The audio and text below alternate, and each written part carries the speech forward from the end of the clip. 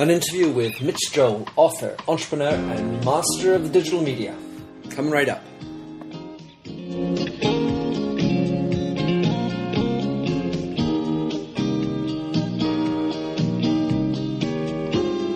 Hello, bonjour, and welcome to the Minter Dialogue radio show. I am Minter Dial, the host of this downloadable radio show, also known as a podcast.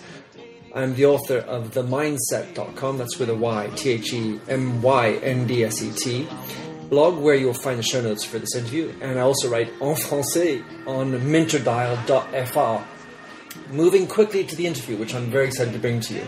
It is with Mitch Joel, who in 2008 was named Canada's most influential male in social media, one of the top 100 online marketers in the world. He's a passionate entrepreneur, president of the Twistimage digital media and communications company, which was the only digital agency to be named one of the top 10 agencies in Canada. He's also the author of 6 Pixels of Separation, a book published in 2009 that exposes the great value of our networks with great concrete examples how to leverage your connectivity, and which I completely recommend. Mitch is also author of the prolific 6 Pixels of Separation blog, also of a podcast that has some 230 different episodes which you can enjoy, and is frequently published in many of the headline media such as the Huffington Post, Business Week, Global Mail, just amongst others. Now let's cut straight to the interview. Well, welcome to the Minter Dialogue show. This is the first show that will be in English, and I have a distinct pleasure to have a guru in the domain and a friend, Mitch Joel, online, straight from Montreal, Canada. Mitch, how are you doing? I'm good. I'm great. How are you? Excellent. I'd love to hear a little bit more about Twistimage and how's business. What have you been focusing on recently? Business has been great. You know, the company started in 2000, and I joined my 2 business partners. We're now 4 business partners around 2002, and I think at that point it was one of those agencies where we had 1 employee and a couple little projects, and this whole thing was let's try and see how far we can push this whole marketing thing. And I think we quickly sort of defined that we wanted to really focus on the digital space, and for us that's obviously web and mobile and stuff like that. And, we've had a really good trajectory. We brought in a CEO, Mark Goodman, who is the founder in Canada of FCB Direct, which is one of the largest direct marketing agencies. Now it's part of Draft FCB when they've gone through all that sort of stuff. After 20 plus years of being there and building that from a 0 staff to where that was, which was a really big shop, he took his year off and then decided to join us. And I think that was also a sort of big catalyst for us in terms of really growing and pushing the team. And it's been amazing. We're now with about 130 employees over 2 offices in both Montreal and Toronto, and the projects have been great. We've tried to move away from being sort of just project focused and working more on agency of record type accounts where big, semi-big brands come to us and say, listen, this is what we're looking to spend digitally for the next year. Help me plan it, help me do it, and then help me spend it. And we like those clients. Those are really good clients for us, and it's been really, really good for sure. We work with clients like the Dairy Farmers of Canada, TELUS, which is one of the largest wireless communication carriers here. TD is a big financial institution bank in North America. We do work with Microsoft. We do work with a whole bunch of other really dynamic brands. So most of your business is North American, and you have clients in the States as well as in Canada. Yeah, I think the web is ultimately global, and so I think the stuff we do has this sort of global thing going on to it, but primarily the clients in terms of where their head offices are based either in Canada or the U.S.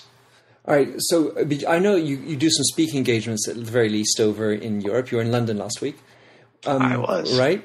Missed you, sorry. If you had to compare North American and European companies as regards their development towards digital marketing strategies, how would you qualify that difference? Well, I think we sit in a really unique space, or at least I think I do, and I think you do too, because you've lived in this part of the world. Canada is part of North America, but depending on where you are, it's not very North American. And I think, especially living in Montreal and being born and raised here and spending my life here, is probably the most European city in maybe Quebec City too, but the area, province of Quebec for sure in North America, and I think it does give me a very different perspective. I sort of chalk it up, when I think about U.S., I think about they're tremendous risk takers and they're highly entrepreneurial. And then as you move north of the border to Canada, I find that we are way less risk. We are very, very risk averse. Not as interested in doing that. Much more sort of fast followers. What would be sort of a way to look at it. That doesn't mean there's not a lot of innovation. There's not a lot of entrepreneurship. Of course, there is. It's just not at the level, and it's not as culturally sort of ingrained as it is in the U.S.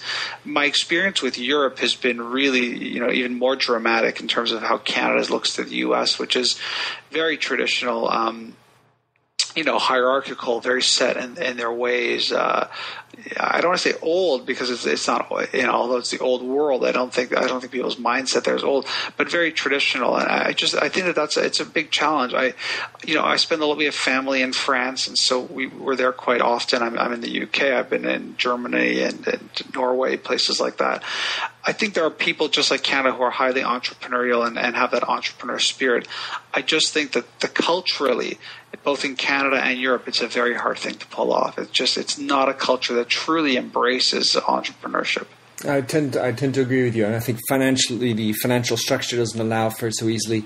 It's definitely not ingrained in the culture anyway, as far as funds are concerned. But then, I talk to a bunch of heads of companies here, and I typically, I would say, agree that there's at least a backlag there with regard to digital strategy.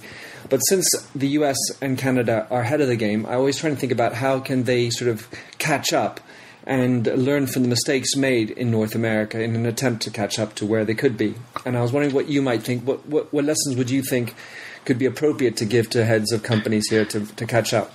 It's like the iPad syndrome. I have a friend who works for WPP, and they're involved in the branded content division of that. And he jokingly says, if you look at the worst U.S. airline in terms of just, what they have on board and stuff, whether, you're looking at, United or American, whatever. There's just, and it's crazy. You fly in Canada, you fly in Air Canada, you've got, monitors in the seat, you've got power outlets in every seat, not just talking about business class, clean, modern planes. And he goes, maybe these sort of less than airlines have it right, because now what they can do is just give everybody a $600 iPad for the flight and off they go. And so I think that's actually the best visualization you can say of Europe versus the U.S., which is if you wanted to catch up, now's a great time, right? Because suddenly the technology is very, very free and the access to information is a lot easier. You don't have to worry so much about the infrastructure that's either been built or hasn't worked. The challenge with that is I think it fundamentally comes down to a cultural decision. And I believe it has to be ingrained in people. And because of the way cultures have developed traditionally in Europe, I think it's a long, hard task, meaning it's amazing to have these tools and this access and this connectivity right there at your fingertips. But ultimately, if you don't culturally believe in your heart of hearts that we're going to be a entrepreneurship-driven first economy, that's where it will all begin to live and die. And I see this even in our own day-to-day work, which is dealing with brands and helping them understand whether it's just a social media component of it or why they should be focusing more on the digital. It's a huge challenge. There's just it's culturally not ingrained in them. It's as my friend Avinash Kaushik says, who's the analytics evangelist at Google, it's not in their blood. They just don't believe in their heart of hearts that this is that big. And it's scary. It scares me, I have to say. Ultimately, it scares me. I read books like, Wikinomics and Macroeconomics by Don Tapscott, or Here Comes Everybody by Clay Shirky, or Convergence Culture by Henry Jenkins. And it's what seems so obvious to me, books written 4 or 5 years ago about these huge shifts. And we're not just talking about how people consume. We're talking about literally the physical infrastructure of our worlds. And companies really have this attitude of, well, maybe it's just a fad, or we still are doing great business here, there, or everywhere. And of course they are. And it doesn't mean you should stop doing what you're doing. It means that there's a new way to think. And so I think in a long-winded way, the answer to your question is it has to be a cultural imperative from within, that the people within the society and communities make a decision that says, if we keep going about things the way we're going about them, the world's going to pass us by. All right, so I understand what you're saying. You were saying that there's a sort of a lack of an entrepreneurial spirit within, as the culture is concerned. Are there any other ways that you could define what's needed? I mean, like client-centric or more listening. What are the other types of skills that you think are needed to be injected into this culture that's sort of missing? Well, I think it's more of a governmental chamber of commerce cooperative initiative that says we are going to invest heavily and give advantages, extreme advantages, to those who are looking to do things that have more virtual appeal. Whether it's, again, creating co-working spaces or encouraging entrepreneurs to start up ideas, or creating a mentorship program, or even creating a retraining program where the more adventurous people, bring the top business leaders out to Le Web next week in Paris and have them sort of see and connect to these types of entrepreneurs and see what types of sparks can happen there. Those are the types of things that need to happen. But again, they're not, Mitch, you're not going to have a tactical sort of A, B, C, D. It has to be an imperative that says, because the tactics become boring. It's a strategic imperative, right? It's like, why? Why should we do this? Like, I've been okay running my factory and sending trucks out on the road for 2 centuries. Why care now? Like you said, I was in London the other week and I went over to the toy store and I look on the sign and the toy store's been in business 250 years. You don't really see that here in North America. You know what I mean? And then you think to yourself, like, wow, I work with businesses that have a hard time culturally changing after 15 or 20 years of being successful in business. 250, good luck to you. Welcome to Minter's world. So if you were looking, I talk to these folks, and of course sometimes it's a long conversation. Should we cut it that way? I'm a little bit of an evangelist. We'll try to benchmark what is the right type of investment for certain industries. How do you frame that conversation about where should you be in terms of digital investments? So one of the areas that I found the most interesting is avoiding the sort of general percentage and avoiding the ROI discussion. And I've lifted, stolen, grabbed the thought from Richard Binhammer, who is one of the sort of initial communications people at Dell who really helped them forge their turnaround in terms of what they've done. And what he told me in a conversation is that he prefers looking at business objectives and how to use the digital channels to beat the traditional way of using those objectives. And I find that that's actually been the best technique strategy to work with, which is you sit down with a company and you go, what are your business objectives this year? The big ones, the small ones, and then the questions become, what do I have in my toolbox in these digital channels, the web, mobile, etc., that can help you get there? Will some of them help you get there faster, cheaper? Will some of them help you get there in a way in which when we go back to this next year, there'll be infrastructure, there'll be a semblance of a community or an audience? I've found personally that in the past 2 to 4 years that taking that type of perspective has made the businesses understand the value proposition all that much better versus saying, listen, you should be, you're at 12% digital, you need to be at 15. I don't know that that's going to work. The challenge that we have with all of this stuff, whether you're looking at ROI, whether you're looking at business objectives, or whether you're looking at overall percentages of what the spend is the talent pool. And so you might have a very excitable company in France that's totally excited to do this, and they push forward with a multi-million-dollar initiative, and yet you're going to struggle to find the people to actually do the execution on that. And so we're placed in a very interesting, is a fun word to use, dichotomy here, which is that when you have a brand pushing, we had this in Canada where Procter & Gamble decided to use Canada as a test market. They said they would be shifting their numbers up to 25% digital. And I laughed because one is there wouldn't be enough inventory for them to buy. They could buy every single piece of inventory for that. And then two, how are you even going to staff it to get this work done? It's not like there's thousands of professional digital marketing people who are out of work and looking for jobs. This is a very tough competitive market with a non-heavily experienced group of people delivering products. And so we're faced with a very, very big moment right now, and I sort of sum it up by calling it media purgatory. You're not in heaven, you're not in hell, you're sort of stuck in the middle here, and I don't know which way it's going to swing. But we need education at so many different levels and skill set improvements at so many different levels that we're never going to get to the point where we could even deliver when those numbers move. Yeah. So if you say, Mitch, that you throw all your money into it, it's not really about a specific amount. It's about having the right objectives. You have to have the right talent pool, and then you also have to have the right culture on top of that to make it worthwhile. Yeah, and so if you think about that, and then you say, so Mitch, like, what's the difference between Europe and North. It's like, I mean, you know, the challenges wind up being the same. It's essentially, you know, how are you going to culturally shift the organization to have a digital first mentality? How are you going to hire, train, and staff for that? And then how are you going to also spend the time on the education side, both internally and externally, working with clients and staff to really push the needle forward?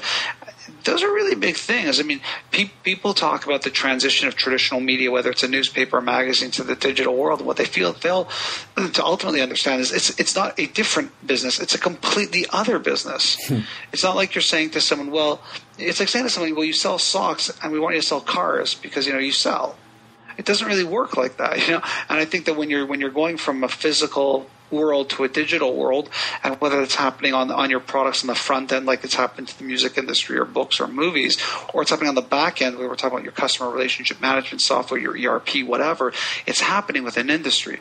You know, B2B, even it's B2C. It's not really. No one's really exempt from this, and so it becomes a very, very complex thought for brands, because what we're actually saying to do is, you know, the name of my next book is Control Alt Delete, and it literally is. It's about reboot. Like, it's not going to be good enough to just zig or zag or add this or do this. It's going to require the senior executives in an organization to sit down, senior people in the country, in a nation, in a province, in a state, to sit down and say, we need to change. You know, the only thing that's going to save Detroit, the only thing that's going to save New Orleans at this point is not the levies, and it's not the car business.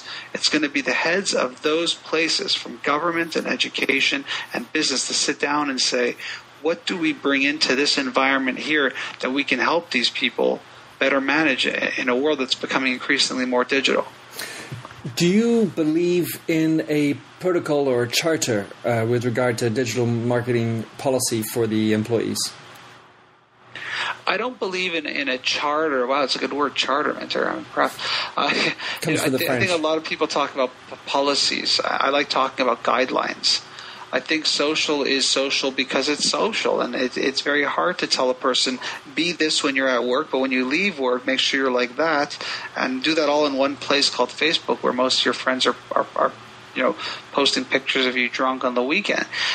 The challenge with that is we live in a world of tremendous transparency. We live in a world where many of us have resigned our privacy to be more engaged and connected in this hyper-connected world. And I don't see that as being bad or good. It's very agnostic. It's what the people do with it that matters. And so again, it comes back to my push towards education and also creating a semblance of guidelines. Most people, when they breach guidelines or when they breach even policies, they're actually not really breaching social media policies or digital policies. They're breaching their employment agreement, which is much more dramatic. Indeed. And people don't think about that, right? Most baseline employee agreements talk about confidentiality, what we do and we do not discuss outside of the work environment. And those are sort of the things where I find that we're really reminding people of here. We have social media guidelines that, talk about being a good online citizen, being responsive, making sure people within the organization, outside of the organization, understand if there's a complaint or understand if there's a testimonial of happiness. But beyond that, what we're really telling people is please mind your employment agreement and please respect a couple of things. We don't talk about client work publicly, whatever those rules might be. Well, we just had a case last week in Paris where a couple of employees were found guilty or were justly fired for speaking on their Facebook wall about their own boss in coming up after the Connecticut woman who was fired, and the NRLB is now onto that case. So it's a pretty hot topic. So and like what are the rules? Like, we all read this and we're like, why are you such an idiot? I've heard this story in the U.S. where there was a bank and the person took a picture of the safe and then put it on Facebook, like, this is where I work, trying to say, like, how cool is this? Yeah, it's very cool. You're an idiot. Really. And so I think it's instances like that where it's more better judgment than a technological imperative. Yeah, common sense still reigns.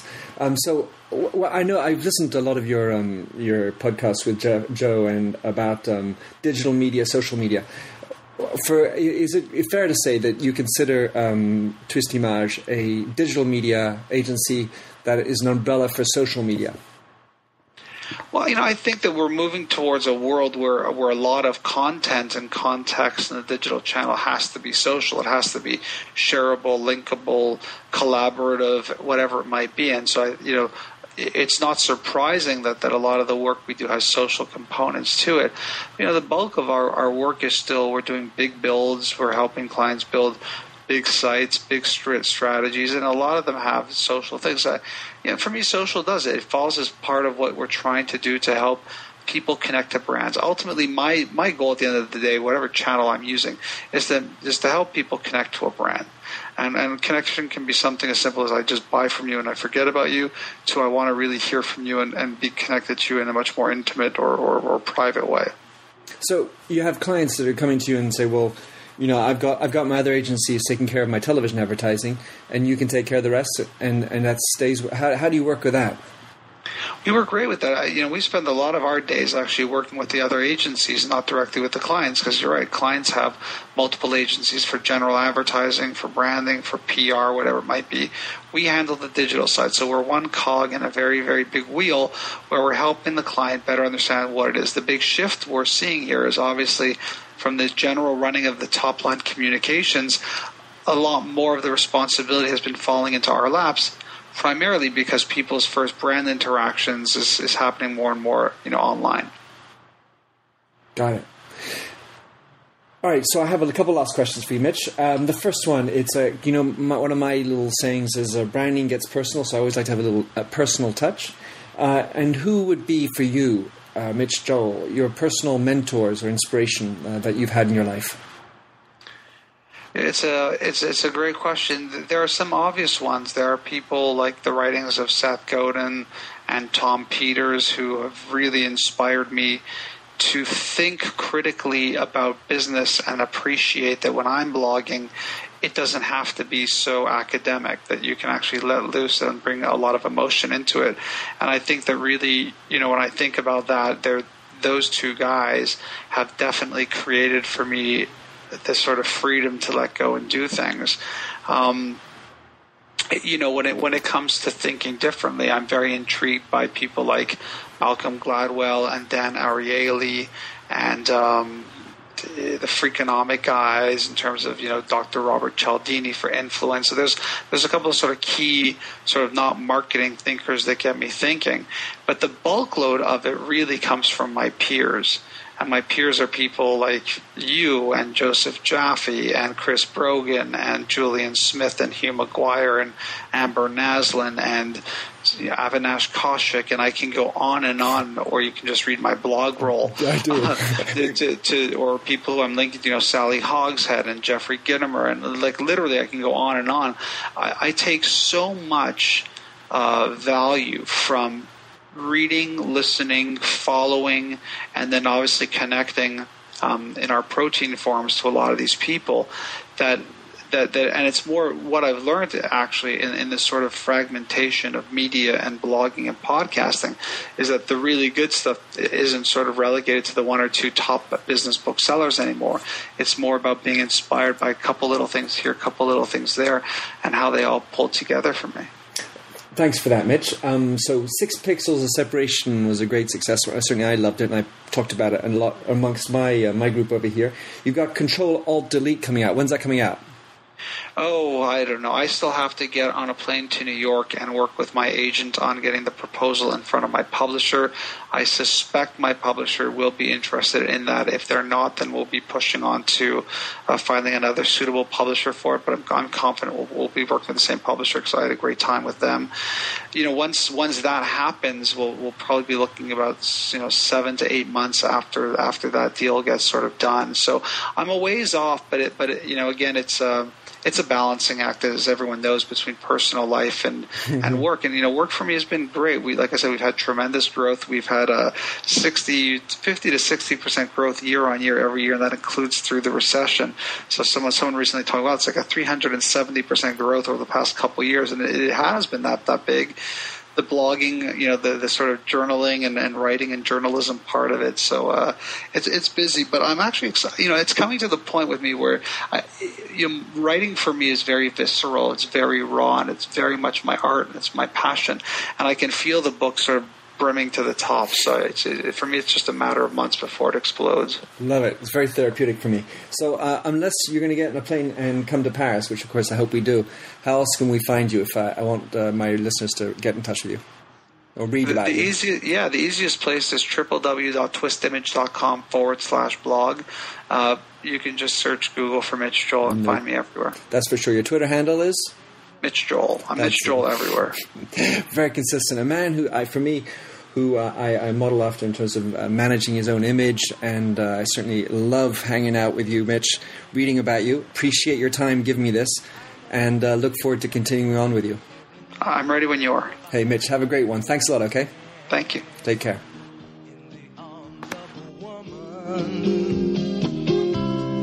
I'm a convinced man, bit to the test. So thanks for having listened to this recording of the Minter Dialogue radio show with Mitch Joel. You'll find the show notes on themindset.com, TheMyNDSET.